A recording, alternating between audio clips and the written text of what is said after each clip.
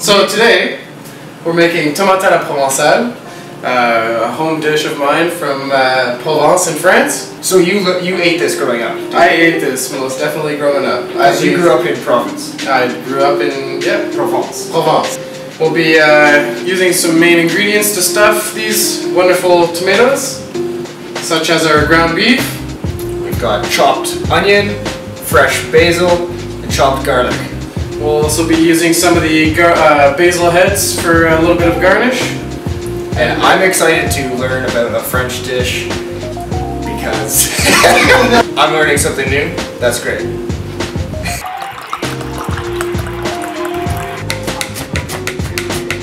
So I'm starting to heat up the pan. We're gonna get some olive oil going on there. Get our chopped garlic and chopped onions nice and seared. You want that instant sizzle. So we're gonna be taking the top off these tomatoes and keeping them for garnish, and then we'll be emptying out the tomato and adding it to our mixture that we'll be stuffing them back with. Just a regular spoon, get around the edges, and then it should just pop out. And then maybe some of this water we'll get rid of. Or knife. Keep it simple.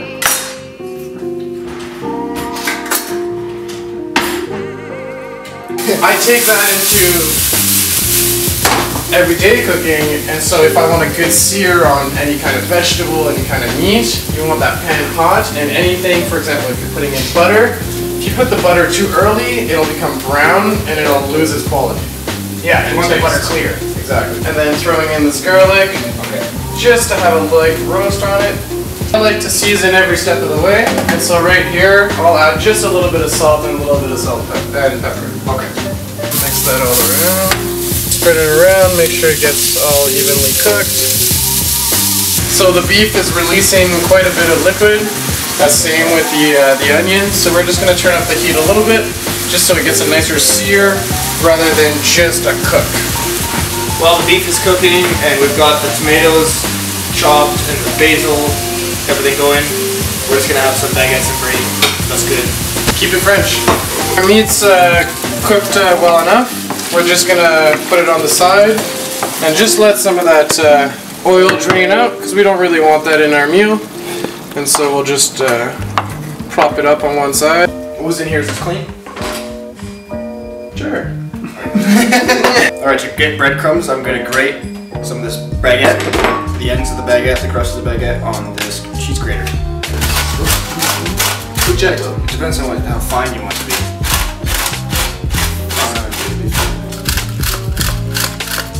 Chopped up tomato innards with our meat. Right now we're just going to give a quick season with some salt and pepper. You always want to season every step of the way.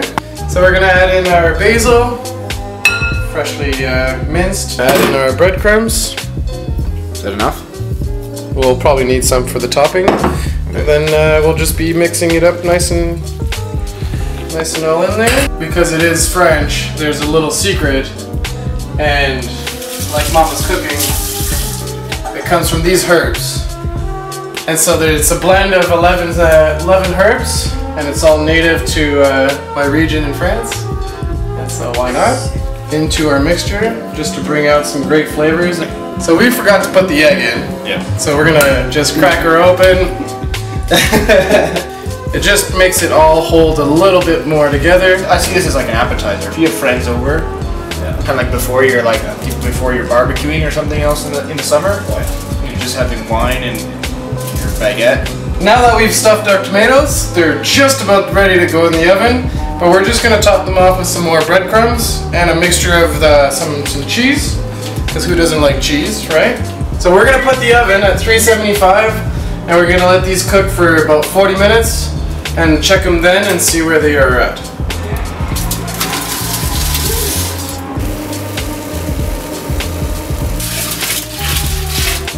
And so what you're looking for is the tomato skin to start splitting. That means that the tomato is getting nice and cooked. Wow, this looks great. Compliments to the chef. We're joined by our friend Steve. We're going to taste the Tomates à la Provençale. Cheers, bud. Santé. Cheers. Oh, yeah, it just crumbles. Look at that. Or, instead of using beef, we would use vegetables, and then it would be served with pork chops or beef steak or... I think it has a lot of the same ingredients as pasta. So it could be on pasta noodles anyway. As well, yeah. Yeah, it's got, if you have ground beef in your pasta and tomatoes, basil, garlic, onion. Very good, very good. At the right time of the day, that is extremely filling. Oh yeah. Yeah, it's... The way to do a perfect scallop is to get your pan red hot. Hey folks. And so we're using tomatoes. I'm Luke, and I'm going to land my Discovery Pro quadcopter on this stump. Ready. I don't know, I feel like it's light but still filling.